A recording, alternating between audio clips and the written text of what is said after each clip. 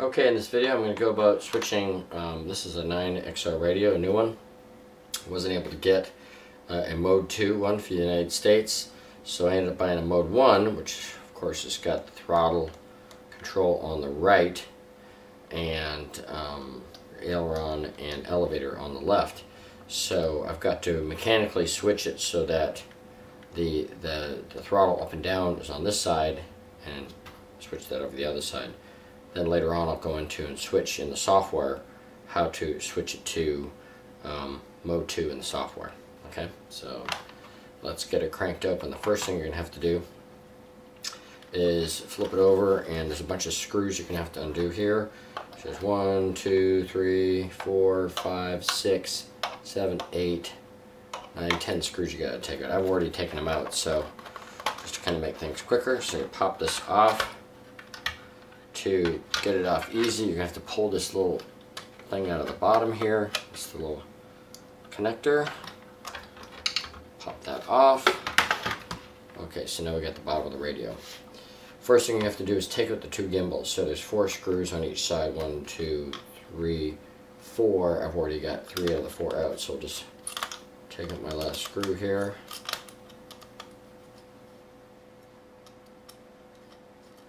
Gimbal and take this one out.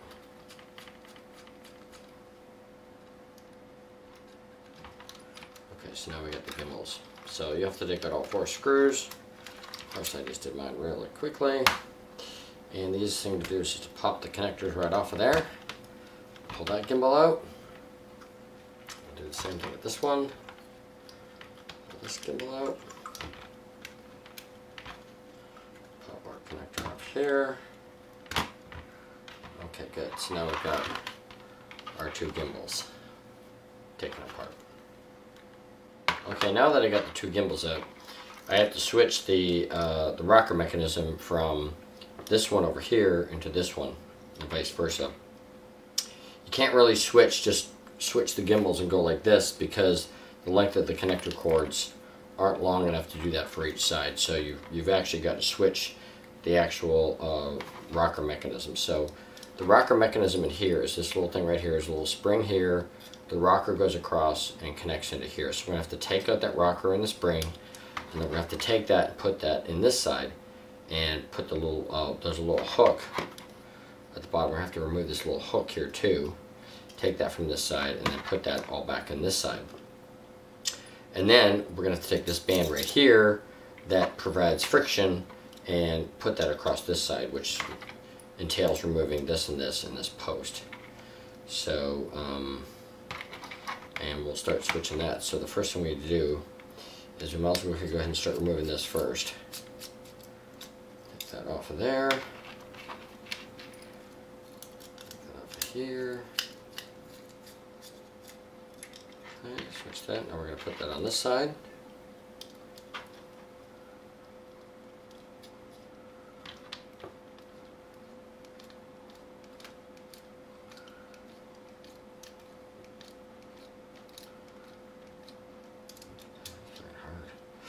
And then we're going to have to take this connector off of this side, because we need that post. So we got to take this little connector off right here because we need the post to support it. So we take that out from this side. Take that screw out of there. And that's going to go in from this side here now. That screw goes in there, right in here. And then we're going to put the post up here. Has to go in a certain orientation, which I believe is just like that. Screw that in there like that. Okay, good. Now we can put our friction bar up here, which will give the throttle friction on that side, and you can adjust the throttle friction just by either reducing or increasing the amount of tension on this plate right here. So we'll fine tune that later, but for right now we'll just screw that in there. Okay. Okay, so that's that. So now we got to take out the spring and this rocker out of this side. So the first thing we'll do is we'll loosen this little screw right here on this side. Oops, and that goes shooting off, of course. Oh, there it is right here. Okay, there's my spring and the hook and that little screw. Okay, and the next thing we gotta do is we gotta take out this little pin right here. We gotta push that pin through because we have to take out this rocker. I gotta get this rocker out of there somehow. So the only way to get the rocker out is to push in that pin. Take that. Push that pin out. It pushes the pin out. So now we're going to take this rocker from that side and we are going to put it into this side. So I'd actually be better pushing the pin in from the outside. From this side right here.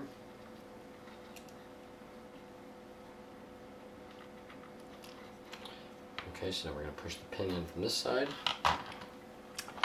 Take something here to squeeze it and just give it a good start. Okay, gives it a nice start. Line up the hole.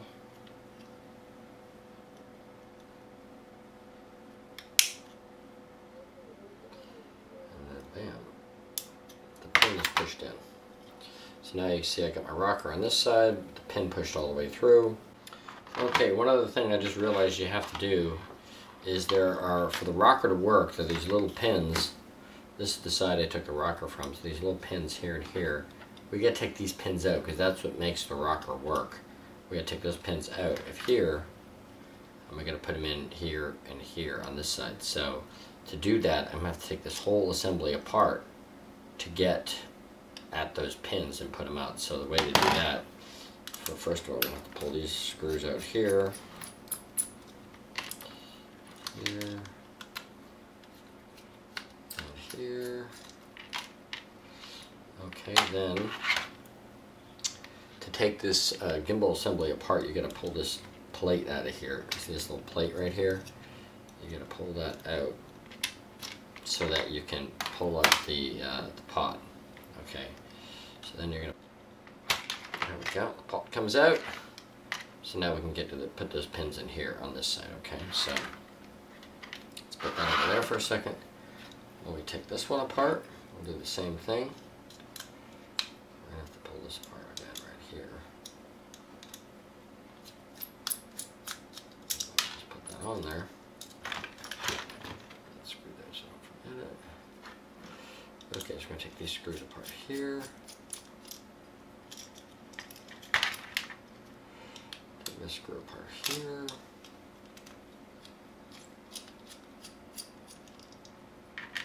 Okay. Then we got to do the same thing on this side. We've got to pull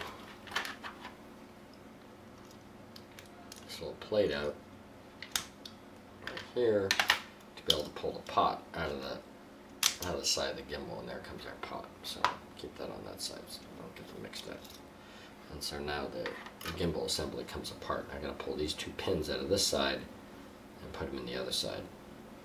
This is probably easier, so let's see how hard it is to pull these things out of here. I'll pull it pretty easily. And then that pops into this one. Okay, we'll push that in all the way. Okay, I'm going to pull the pin out of this side. This hole.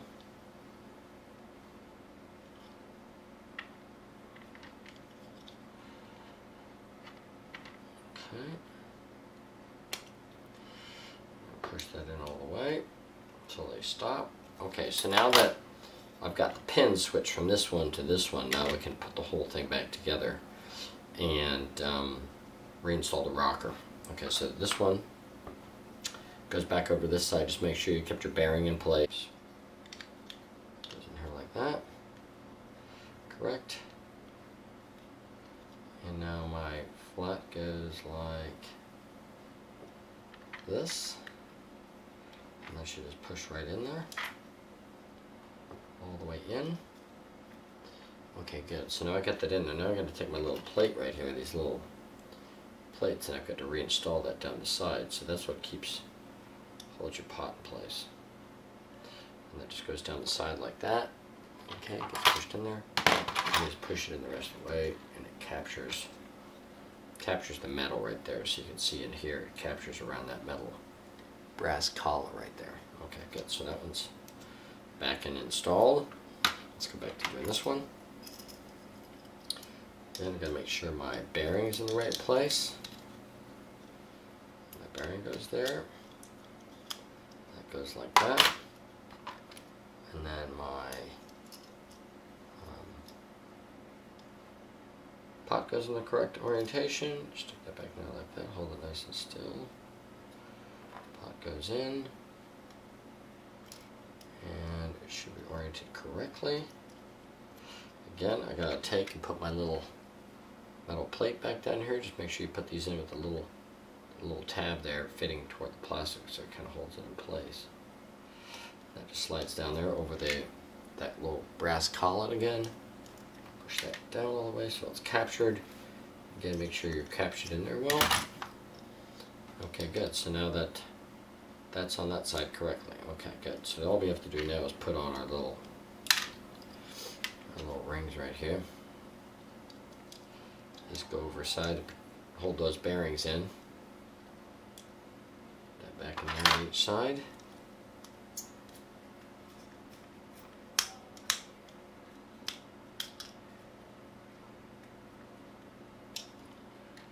Another one.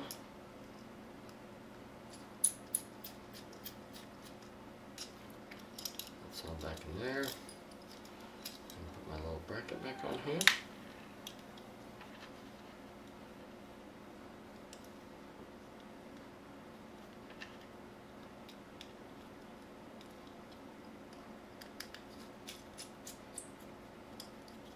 Okay, a little too much pressure on that. I'm going to back that up a little bit. Okay, good, that feels good. Okay, so that side's done. This is, which will be the throttle side. Throttle rudder side, okay? So now we're going to go finish putting this one back together. So I'm going to my little bearing holder right here on this side, put that back in there. Grab my trusty screws.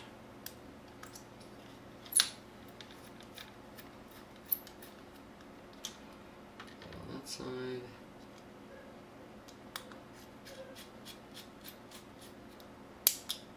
Okay, and I just split that, but it's not a big deal. Okay, good. So now that we have those pins, and now we can see where we put those pins in here, and here we get the pins. So now when we put the rocker, slide the rocker we put in earlier, when they put that in there, when it pops back and forth, it'll hit on those pins.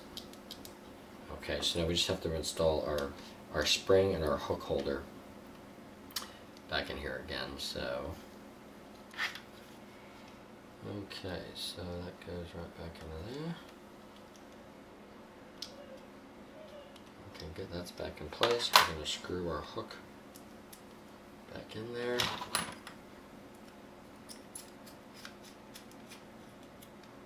Okay, now we just got to reattach our spring. Pair of tweezers. And I just got to reattach that around that hook again, which sometimes isn't easy. You got to get in there. We see pretty good from the side. Oh, I've got to do that. From the side. Okay, good. I got my hook on there.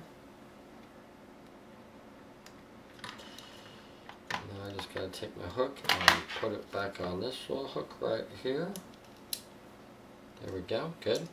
Okay, so now it rocks the way it's supposed to. Rocks back and forth both directions. Okay, so now this is going to get reinstalled back into the throttle, I'm sorry, the aileron elevator side, and this one will get put back into the throttle rudder side. Okay, so let's put that one in first. Let's bring the radio back into place there. I'll back up the video a little bit. Okay, good. So now this one goes back into this side. Slips right back in there. Just make sure you don't trap any of the wires. Just slipping it in there. The wires are pretty tight. You can see why we couldn't just switch the gimbals, because if I try to put this gimbal on that side, this wire right here is not going to make it into that connector. That's why you can't just like switch them from one side to the other. That's why we had to go through all that and switching them mechanically instead of just switching the whole gimbal. So now I've got that gimbal in there, and that this connects back into here, and this, the long one, connects into the far one. Back into there, pops back into there. We're going to put our 4 screws back in the 4 corners. Okay, and on this side, we're going to pop this one into that way, which actually goes like this. Okay, so I'm going to pop this one into here. It's a good idea to take a picture of the inside of your radio before you start working on it, in case you forget what orientation something is, or forget what goes where, or what screws go where. That way you got it set. Okay, so now I got my 2 gimbals back in the right places. Put my connector here. Put my connector here. Okay, so I got my 2 pots connected back up to that. I'm just going to throw 1 screw in on each one of these before we flip it over and work on doing the radio adjustment. Screw here.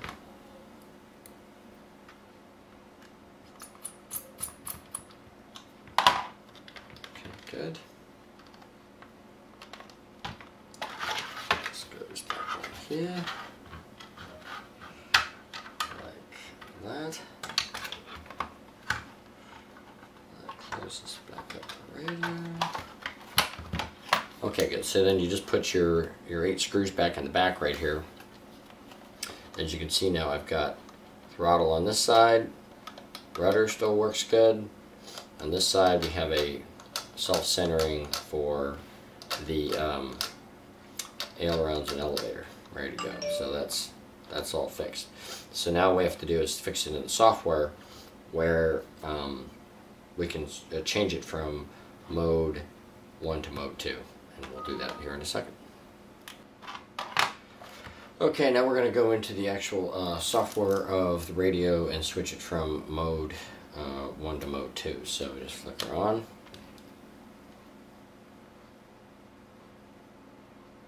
Okay, it's going to say right now that the throttle's not idle, because right now the throttle's on this side. If I bring it down, it says it's idle. It'll let me know that this is the throttle right now. So we're just going to push and hold the left arrow button here. Right now we're on radio setup page 1 of 5. We're just going to go down, down, down, down, down, down.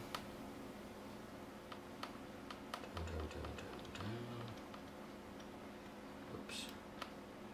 Right there. Okay, so the bottom one here, you see it says mode 1, and let's zoom this in a little bit. Okay, so it has mode 1, rudder, elevator, throttle, and aileron right there. Okay, so what we're going to do is we're going to change that to mode 2. So that's rudder, throttle, elevator, and aileron set up like that, and then we're going to hit exit.